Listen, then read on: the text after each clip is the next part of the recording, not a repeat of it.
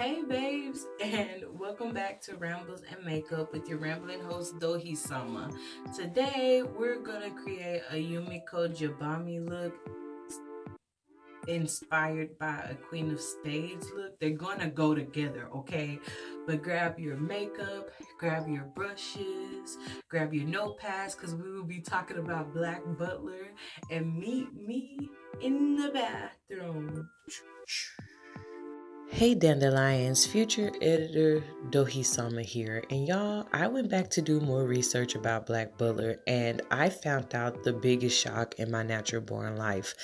The Undertaker is CL's grandfather. Now, I have to put that in here because I reference Adrian as I'm doing my notes, and you'll get the rest later. But point is, he is CL's grandfather, and I never knew this. And I'm the wife. Y'all flabbergasted. But I wanted to put that in here. I don't know more. If I find out more, I can do a follow up or a part two. But I just thought you should know because now I know. But yeah, love you lots. Bye bye. All right. So today we're going to be talking about Black Butler because I've wanted to talk about it for a while, and I didn't do research and I was like, I don't know if I'm going to talk about this anime, but I'm going to talk about it, okay? If I talked about Perfect Blue, I'm going to talk about that one. So, Black Butler was kind of one of those animes that I watched. I won't, I guess I mostly learned about it when I was in college. Yeah, because I tried to I bought one of the manga books, but I literally bought it because the Undertaker was on the first page, like the cover, and I was like, "Oh, that's my man." So that was literally my only motivation for it. I never read it. I can't tell you what it's about, and I keep saying I'm gonna go back and read it, but that day has kind of never came. And also, there are a lot of arcs in Black Butler and a lot of characters, and I don't know what the hell really happened after the original version. So I'm gonna just talk about the original main characters that I know of, and then if you want to hear about the circus arc or the Phantom of the Opera arc or whatever other arc they got, you're gonna have to let me know because I'm not gonna invest my time in it unless I want to. Then it'll probably be years from now. But if that is something you would like to see, then please request it because otherwise I don't feel it. So one thing I did forget to do that I guess I'll go back and do now while I'm talking. So Black Butler is, when it comes on revealing this little boy who's dressed all fancy. I do not know, or I forgot what time period this is in, but it's in Britain. That I do know. Um, and so basically, this kid, his name is CL Earl Phantom Hive, not CL like the K-pop singer CL CIEL. Yes, he is basically. I'm gonna just give you my cliff notes of it. CL got a trouble past. Okay, he really does. He watched as his parents got murdered, and then they were like torturing him and gonna offer him as a sacrifice. Like these people were in a cult, and really, it feels like they were money hungry. Like you know, like the typical movies and stuff where basically you get more power and the more you do and the more messed up you become. These people. And so CL is on the brink of death. And he comes across Sebastian. And basically Sebastian is what is it that you seek? Why are you here? And CL's basically at first he's like, I don't know. And then he goes on to be like, well, I want revenge. And in return, I'll give you my soul. So Sebastian is helping CL do all of this because Sebastian wants CL. So apparently he has like this, oh, such great and like strong, sturdy soul. I don't know. That just kind of feels a little close to jail time, even for me talking about it in the anime perspective. But hey, uh that's what he wanted, was his soul. That's what they basically made a deal on. And so Sebastian is basically charged with doing everything CL says without any ifs, ands, or buts about it. He's kind of like his henchman, but he's a butler, cause so like only CL knows that he is a demon, cause they made the contract or whatever, and a few other people. We'll get into them. They know, but like other humans don't really know who he is, so he always dresses up as a butler.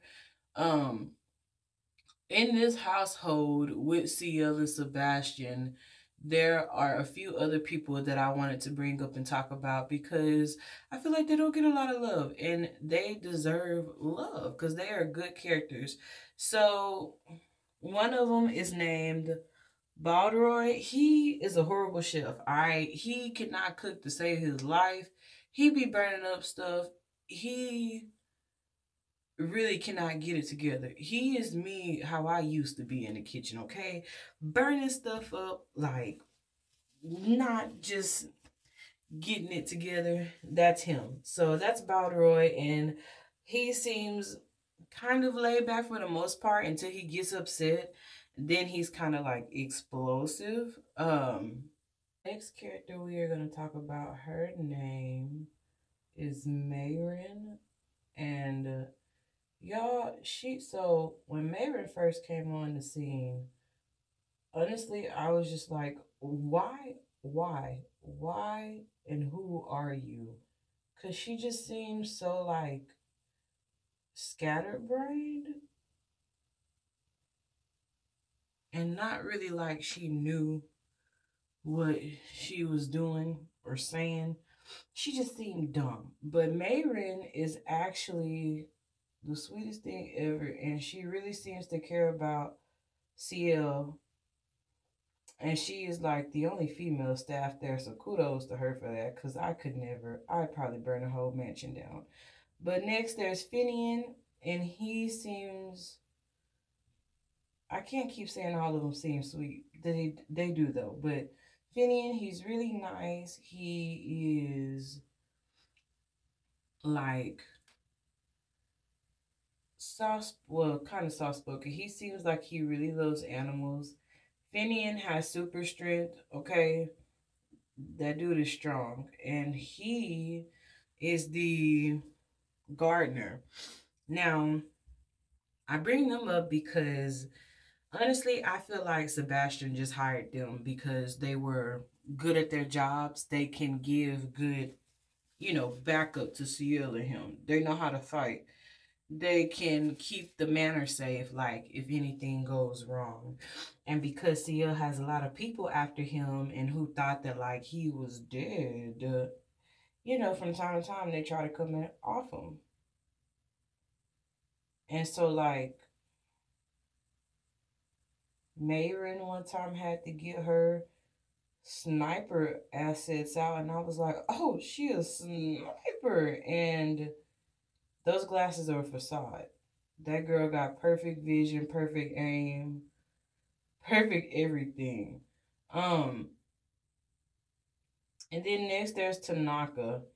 And he is just he's wholesome. Like I ain't got nothing to get. Usually he's just drinking tea. That's what I think, or coffee. And he's laughing about something. Sometimes he will shift. Usually he looks like a little miniature character, but sometimes he will shift into like, an actual full size adult elder. But apparently Tanaka escaped the slaughter, the massacre rather, And Tanaka, he escaped the massacre, and it, unlike any other normal human being, he goes back to work for Seal. I don't know if he was just scared or if he was really loyal, but I would have been like, listen, we're gonna have to talk about a pay increase because the things I saw and what I escaped, you're not about to get over on me like that. And so there's this girl. Her name is Elizabeth Milford. She is Ciel's cousin and his fiance. And I don't think Ciel really wants to marry baby child. I mean, I think he cares for her, but he doesn't really seem like he's too excited at the thought of like a marriage life with her. I mean, and right, because like it's your cousin. I understand that. I wouldn't want to marry him either, but she's always popping up at his like house. She's always popping up. She'll give him attitude whenever like he doesn't do what she wants him to do. And so Ciel and Sebastian, they are trying to find the people who did this, and they're also trying to like, I guess, connect the crimes to other crimes that had been happening in the area. And so sometimes Elizabeth will come when Ciel is like in the case or about to start a case, and she's getting pressed at him because he can't make time for her. But it's like, baby child, Ciel is out here like, oh, and she doesn't know what happened to him. So like, she doesn't know that basically, he was about to be sacrificed, and I'm sure she knows about his parents, but just that they died. It doesn't go in great detail, but I know she doesn't know like Sebastian's a demon and they're out here trying to find people. She knows none of that. So that kind of causes them to be at odds with each other because poor Ciel, he's trying to make it work and like care for this kid, but baby child, is not making it easy on him whatsoever. But I will say Elizabeth is adorable. Like for her to get on my nerves the way that she do, I have a heart for her and I'm like she just wants to be loved. Like she's a little she doesn't know any better. She's sheltered, and we can't really blame her for being sheltered like that because I mean, I can say from experience, I know that I was kind of like a sheltered kid. I didn't really know much about the world, and I'm not sheltered in the sense of like I didn't go out or nothing, but I mean, I feel like my parents did a good job of protecting me from things, and like not knowing. She didn't have to grow up as fast as he did, okay? So she was sheltered in that regard. That's what I'm trying to say. And I get it. I understand. And so it's just frustrating because at first she's all up into a grill, but it's just because she wants to be loved and like she wants to know that he loves her. And I'm sitting here like, first of all, Elizabeth, if you were worried about anybody taking your cousin, girl, who gonna want him? Who gonna want him with the history that he's had? Come on now, Elizabeth. Elizabeth. And it's even funnier because I have an old teacher named Elizabeth, and I always love being like Elizabeth behind her back. Anywho's, yes. So Ciel is trying to make it work and like find these people who did this to his family and avenge them as the last like living phantom hive. Which, if that doesn't tell you what kind of animators is Phantom Hive, then I don't really know what will. But so there's one person, Grail. Their name is Grail Sutcliffe. Oh, Grail is reckless, endangering, a bad influence, everything. He is sadistic. He a little bit crazy. I'm sure he off his meds. He is like a longer hair version of this character on Black Clover, except for he a little bit more psychotic than him. But so Grail is a reaper. So like Bleach, these people have reapers. Soul reapers. There's, angels, demons in this world. The whole shebang is just, it's a great lineup of stuff. And so Grail is trying to, really, when they first come on the scene, Grail runs across them and they're trying to look for the same culprit. And basically, they end up fighting, and Grail is in love with Sebastian. Don't at me. Grail is in love with Sebastian, so he is trying to, like, fight Sebastian because he's just, like, intrigued by him. He calls him Bassett. Like, he does not respect this man at all. I feel like he pushes his buttons on purpose, but Sebastian is just trying to handle it the best he can.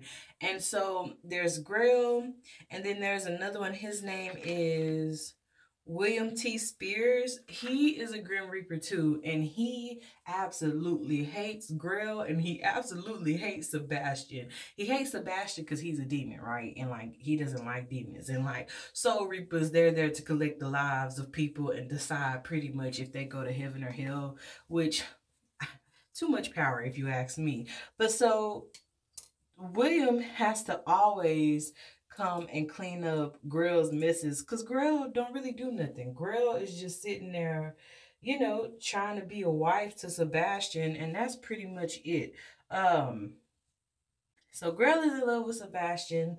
They're always fighting whenever Grail can get a chance to be near him or whatever. It is just truly, it is a thing. And so there's this one other guy that I started talking about. His name is The Undertaker. And they don't really go into too much depth about him other than him being like The Undertaker. So I don't actually know where it is or when it is that it is revealed that like he used to be a Grim Reaper. But yes, he used to have that lifestyle and he knows everything. Everything. And whenever Sebastian and CL comes to him, his payment is always that, like, if they want information for whatever the case is, they have to tell him a joke. And if the joke is funny and he deems it like, well, then they can know information. But he will literally sit there and make everybody tell him a joke for them to get what they want. And to me, that is just great because you're an Undertaker. You work with dead bodies all day. And you mean to tell me that you just want to laugh like your job is that hard? Okay. And so, Undertaker, he's never really seen in anybody's business. And I think what caught me off guard about the Undertaker is they don't ever really show his face. And so, or at least back then, because they didn't have, when I first started watching Black Butler, it was kind of like 2015. So a lot of these movies were not out that they have out now. So like a lot of things around these characters were a mystery. And back then I would just go search on Google to find out. And that's how I found out that the Undertaker was he used to be a ripper. But what got me was like when they did his face reveal, I was just like, Sebastian, the world could have you. Because the Undertaker is where it is at, okay? That is my main squeeze. Like, that is the one that I am here for, fighting the war for. But, yeah, the Undertaker, he's a beautiful man. He's just chef's kiss. If you watch my podcast series, he will probably be a featured anime husband of mine. But anyways, so the Undertaker is giving them information, CL and like Sebastian. And so they have a lot of cases that they follow. And I'm gonna be honest with you, I did not go back through and look at every specific case, but I know one thing they were working on was like Jack the Ripper. A lot of these women were ending up dead in these streets.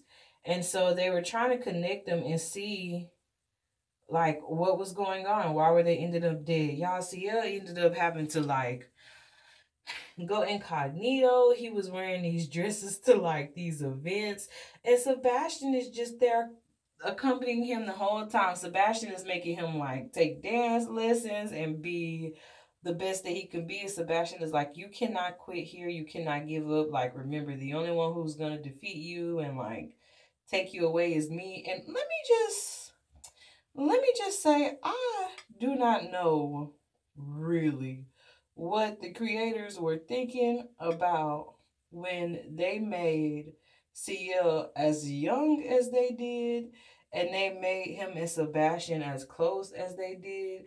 Because even just watching it, I was like, the police are outside my door. Like right now, they're up. Oh, it wasn't me. It wasn't me. Okay. So, yeah, Sebastian is just out here. He's taking care of CL, being Sebastian is pretty much everything. He's the gardener, he's the cook, he's the cleaner, he escorts the guests, he goes and finds the information, he's the killer, he's the hitman, and Sebastian hates everything but cats. He really loves pussy cats. He does.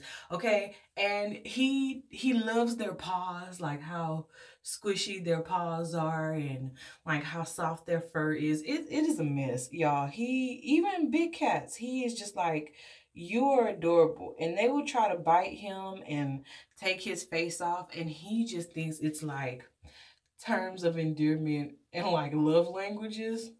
Come on, Sebastian, get it together. But I mean, he is from a place where, I mean, I guess pleasure is pain, so, or pain is pleasure, rather. So, I mean, go ahead, Sebastian, do your thing. But y'all, that whole anime had me, because even there was a part where they went to this church to find out information about this guy who was working with the convent, and I guess they were saying that it was religious people who was doing like the murders and like sacrificing people and stuff like that, and they were trying to find out information. And this lady, she was a nun. I think she was a black lady too. I'm gonna have to go back and look it up because I can't be clear on that one. But there was this nun, and she was like not trying to give them information. She was like, my lips are sealed. I ain't got nothing for you. Like, you need to leave. You're trash. I'm not helping y'all. She was on all that energy. So Sebastian tells CL to wait outside. And CL's like, don't do anything rash. And he walks off. Y'all, the church was shaking. And I'm just sitting here like, you're a sister. You're a whole holy sister. And you're going to let this temptress come up in here and rob you that quick, that easy? But I mean, hey, he tore it down and he got the information needed. And so they're basically on this quest to find out these bad guys. The detectives don't really like them because they feel like they're sticking their nose in business and they're not police. And CL is technically just a kid, so they don't understand like why he won't just go be a kid. But his family was murdered. Like, you wouldn't want to just be a kid either if, you know what I'm saying? Like, if somebody had did that to your family. I say that, but then again, I don't think I would have been out here making contracts with devils, you know, like telling them they could have my soul for revenge. But I mean, to each their own, CL. To each their own. So I don't know if this is true, but I'm gonna speculate that CL kind of has like a bounty on his head because a lot of people are trying to take him out. Like when they find out that he is indeed still like alive and breathing. And honestly, a lot of people who do business with him try to get over with him because he is a quote unquote kid and they feel like he doesn't know anything. You know, they kind of talk down to him and like treat him like less than because he is younger than them. And the great thing about that is that he has Sebastian. So whenever they try to wrong him, Sebastian comes back and rights those wrongs, and it is just the greatest thing ever. And so, season 2 was pretty much about, there was this other butler who was also a demon and like had also made a contract with another human boy. And I'm just sitting here like, directors, what's going on? Like, who hurt you? Who hurt you? What happened? Talk to me about it. But so this other boy, he is also like contracted to a demon. I think his name was like Claude or something like that. And hey, I mean Claude, he was a little looker, but he just wasn't no Bessie, like Grill would say.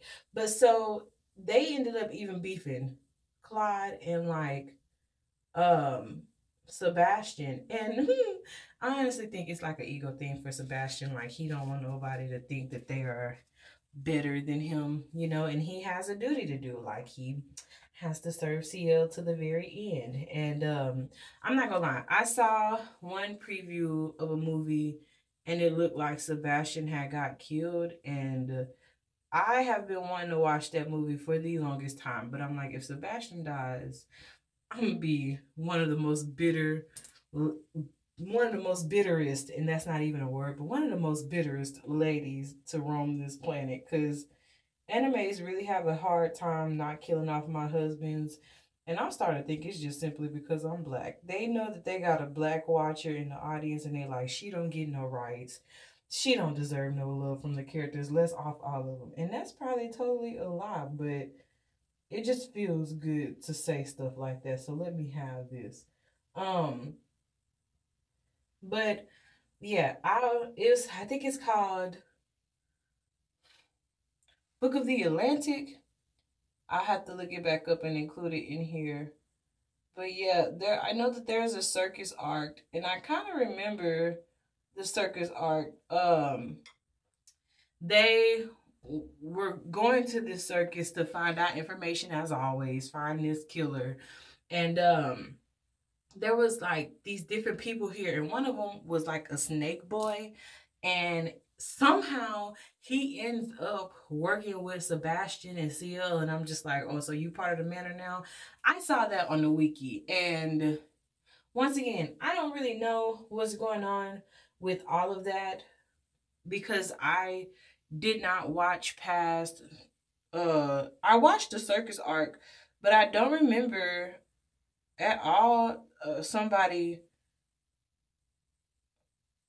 like or I don't remember the snake dude becoming a servant. So when I saw that, I was like, dang, I really need to go back and like watch up on this, because I'm struggling out here. I'm struggling with all these new developments. And oh yes, so there's a lady named Madam Red who is CL's aunt. Her real name is Angelina Dales. This lady, she has like kind of fallen off the deep end, okay? After her sister was killed, she basically was just not the same anymore. And she's been on like this murderous streak, but she won't hurt CL. She does love him. And if I'm not mistaken, to her, CL looks a lot like her sister that passed. Then there's another guy named Lau. He runs an opium den, and he has an assistant named Ran Mao. She's always with him. And honestly, I thought that that was like his wife or something like that, because they are always together. Wherever he go, she go. And okay, this guy, they never really say what his end goal is, because Madam Red had this person who was also like, I don't really know if this guy was a demon, so to say. Or I think she was using Grill at one point. Yeah, that's what it was. She was using Grill, and Grill like flipped the switch and became, you know, whatever. But so Lau just kind of is always in CL business. All of them is really like, everybody wants to know what CL is doing. But the moment CL asks them what they doing, what they got going on, all of a sudden He needs to stay in the kid's place. And so Lau, he's just always trying to figure out what this guy is up to. But he never says why. He just wants to know. And then when like the sign of trouble comes or something like that, guess where Lau is? Gone. Okay? Gone, gone, gone. And at one point, and this is just me going off memory now, I'm pretty sure like the Queen of England has something to do with all of this too. And like the angels. And it was just really, this show, honestly, is about like hierarchy and places of power that go overboard and they don't protect people like they claim they will. And CL, he got burned at the stake because to me, they didn't have to kill his parents. You know, like his parents didn't seem like they was doing anybody any wrong or anything like that. And they were trying to take these heirlooms from him when it first came on. And I don't know why they thought, I really don't know why they assumed sacrificing them was going to bring about anything. I don't know why they thought that that was the way to go. Because obviously it was not. And now all these people are getting got because they basically just wanted too much power. So the last things I really remember about Black Butler is that obviously CL is still alive. Like Sebastian has not gotten the soul yet. And how long are you gonna wait, dude? A whole lifetime? I mean, I guess so. I guess so. That's what the contract was. So Sebastian and CL are still rocking it. And like I said, there's more movies and there's more stuff out now about them, but I did not want to get into all of that because I ain't got time to watch all those movies, especially when they're not on streaming services. You have to pay for them. Those movies, and I will, like, don't get me wrong, I will, but I'm just saying, like, I wasn't about to blow like $100 to watch all those movies and then compile it into a note over the course of 2 days. I didn't have the time to do it really because I have a niece and a nephew here. So doing the bare minimum is what we are trying to accomplish this week. But like I said, from what I remember and from the wiki, CL is trying to get revenge on bad people who basically did wrong by him and his family. And Sebastian went and hired Mayrin, Baldroy, and Finian to basically give their lives to protect this boy. And they seem to be pretty okay with that, honestly. Finian, I forgot to mention, was actually a test subject. He was a test subject, which is why he has the super strong strength. And honestly, I don't like any movies or animes where people are test subjects because that just pulls at my heartstring. I feel like that is just such a bad life to have, you know? Like, no freedoms. You're telling these people this stuff hurts and you don't want to do this no more, and they're just not concerned with you. And so, really, it's like Sebastian. It's hard to call him a bad guy because, you know, like he did those things for them, but it's your nature, sir. Who you are. You're a bad man, okay? And I mean, Sebastian is a husband too. Sebastian is a husband too. He's just, oh my goodness. Sebastian is the husband you're not supposed to have. Like, he is the one you know if you bring him home, tables will be flipped. But yeah, I really want to know, like, is he gonna marry Elizabeth? You know, like, is she gonna have the happy ending that she wants? Because I'm rooting for baby girl, okay? She deserves all the love in the world. I just wish sometimes she'd come down and, like, let's talk to her and get her mental right. Because that girl be falling off the deep end, okay? She really do. And Elizabeth, I think on one hand, because she is so young, you know, all she knows really is that this guy is gonna marry her, and he's her cousin, and he's like, she thinks he's so amazing and so wonderful, and she just wants to spend all her time with him. And I mean, CL, he's a guy. He doesn't really get it, you know, and he's not trying to focus on love. He out here trying to find people who ruined his family. And she over here with this love business.